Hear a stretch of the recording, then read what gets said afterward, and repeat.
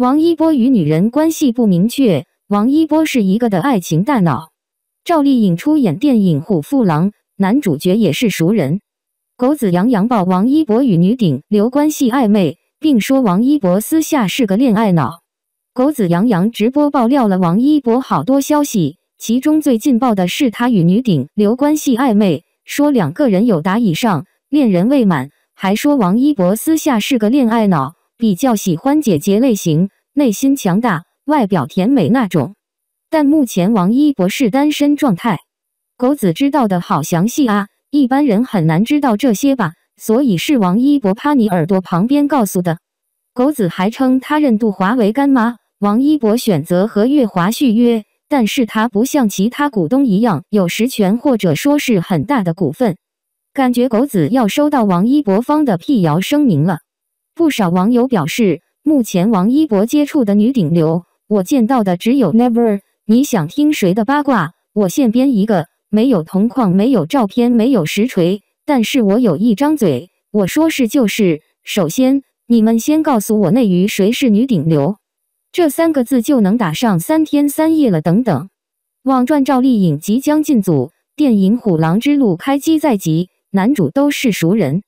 2022年对赵丽颖来说，可以说算是丰收的一年。几部播出的电视剧都获得不菲口碑，不论是幸福到万家还是风吹半夏，都让人赞叹。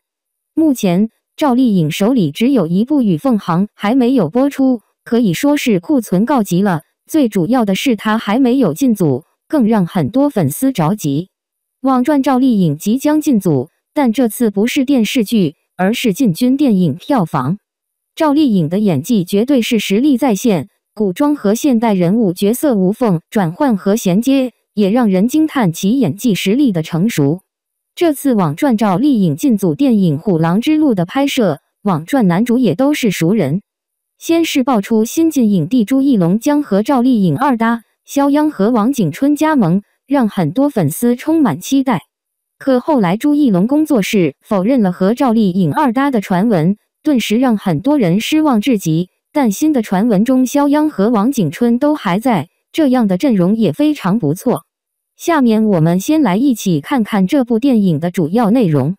电影《虎狼之路》讲述了儿子死于人贩子之手的前警校教官赵子山，儿子被人贩子拐走的崔大陆，被前夫卖掉了女儿的英子，三人在寻子路上冲突不断，但最终与人贩子斗智斗勇，彼此治愈疗伤的故事。这样的作品题材和剧情都非常不错，非常有看点，也非常符合一些现实情况。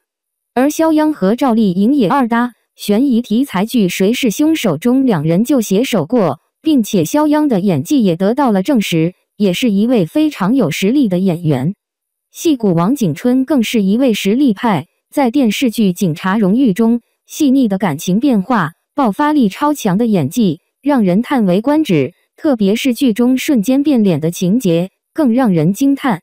赵丽颖更是85花中的优秀者，不论是演技还是挑剧本的眼光，都非常让人放心。再加上她还在不停地尝试着突破、挑战新角色，这确实难得。不论网传情况如何，电影《虎狼之路》已经开机在即，相信很快就会有结果。赵丽颖会不会进组电影《虎狼之路》，也都会水落石出。就让我们拭目以待吧。